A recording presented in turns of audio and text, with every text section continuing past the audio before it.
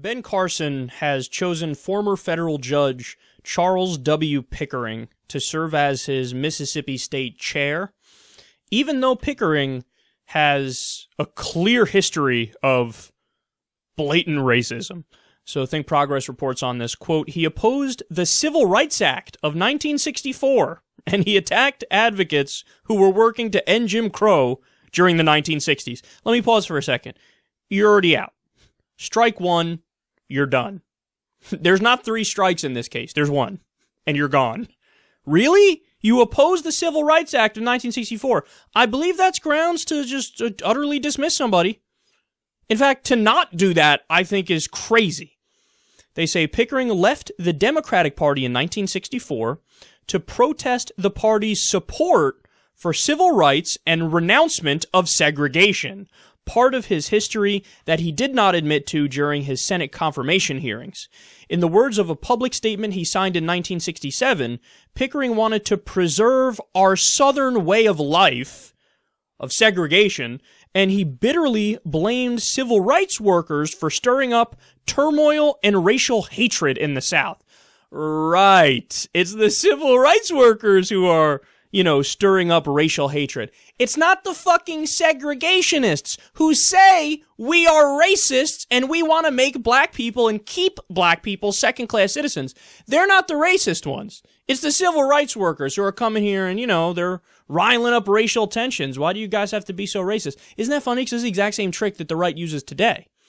Whether they're talking about Black Lives Matter or any liberals, they say, oh, you're talking about racism? You're the racist. Well, that's what they did back then. Oh, the civil rights workers, you're talking about racism? You're the racist. No. When we call out racism, that indeed is the opposite of racism. You're trying to murky the waters here and say, oh, no, just because you're talking about it, you are racist. So that means, you can never call out racism or you'll be a racist, which is a ludicrous idea, and it's obviously a trick by guys like this. And look at, if they really believe this, think about how they think. They think you can't be self-critical. Whatever we do is not racism by definition. So when we say we want to keep segregation, it's not because we're racist, it's just because we're correct. That's the way they view it. So that's why he says it's the civil rights workers who are the racist ones, not me. Now, obviously, after this, it became politically impossible by a certain point to say, yeah, I'm a blithering racist, I was against the Civil Rights Act. So what did he do? He did the same thing a lot of these guys did, where they either fled to the Republican Party, or actually pretty much all of them did that. They fled to the Republican Party, but then they say, oh no, we were never in support of that though. This is the trick a lot of people try to say, well, but Martin Luther King Jr., he was a Republican. So they're trying to say, instead of, and this is a sign of progress too if you think about it, because instead of saying back then they would, oh, look at this agitator, he's racist, he's the bad guy, we're the good guys. They had to, when you can't beat him, join him. So what do? You say, no, we're claiming Martin Luther King. He was on our side. No, he wasn't. But isn't that incredible? Ben Carson of all people, is like, you can lead my efforts in Mississippi. I want you.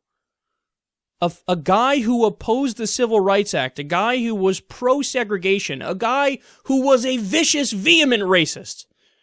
Ben Carson's like, that's my kind of guy. And finally, let me say this. Don't you dare ever get mad at me when I say stuff like, Ben Carson is a black guy who's not too fond of black people. I say it because it's true. And that's the thing that gets under my skin more than anything else. God forbid you ever call any black person ever an Uncle Tom. The right comes after you and calls you racist. No, or there can be real Uncle Toms in the world. There can be real black people who aren't too fond of black people. And this is a clear case of it right here. Guys, I don't play the guilt by association game. So if Ben Carson went to go give a speech that was hosted by somebody who had at one point had these kinds of ties, even that I'd let go. Because that doesn't mean that he agrees with that, that doesn't mean that he's on board with that, and that's something totally different. But in this case, it's not like he's passively going along with somebody who has a weird history, a weird background.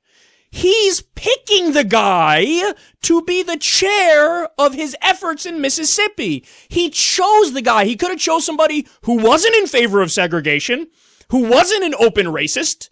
He could have picked that person. He didn't pick that person. He actively chose this person, and he knows his background. So that's why we call him an Uncle Tom. That's why we call him a sellout, and that's why he's going to get roughly -8 black votes